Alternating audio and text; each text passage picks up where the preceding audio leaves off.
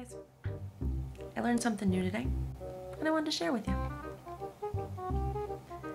Let me start by saying, I've always prided myself on being fairly intelligent. Now, you wouldn't really know it from watching me on here, but in school, I was always one of the smart kids. I had brains going for me. Now, I was one of those book smart kids who lacked a little common sense, but yeah. So tonight we're sitting at a restaurant and we're eating dinner because we eat out a lot because I don't cook, and having this intelligent conversation with my husband about the oil spill in Russia, and how horrible it is, poor animals, and the terrible effect it's going to have, you know, for God, 15 years they're saying on CNN. So I'm sounding intelligent because I watched CNN today at lunchtime to catch up on my current events. And as we're talking about this, my kids are having a separate conversation. All of a sudden I hear my 8-year-old say something about Macaroni Penguins. I stop in mid-sentence and go, what? What the hell is a macaroni penguin?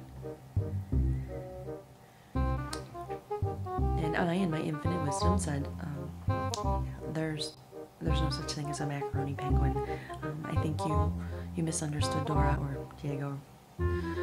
She said, no, Mom, there is such a thing as macaroni penguins. They're the yellow one. They have yellow things that come out of their head or their eyebrows or whatever, you know? I said, well, yeah, I can picture it. I know what kind of penguin you're talking about, but they're not called macaroni penguins. You know? I think those are like king penguins. So maybe Dora said something in Spanish that sounded like macaroni. Like, what's the Spanish word for king?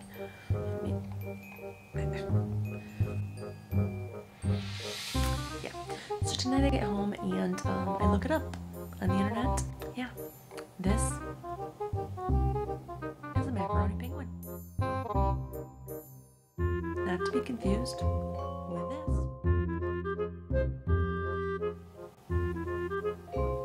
which is a king penguin. At least it had some yellow on it. Who knew? Macaroni penguins. Who the hell's ever heard of a macaroni penguin?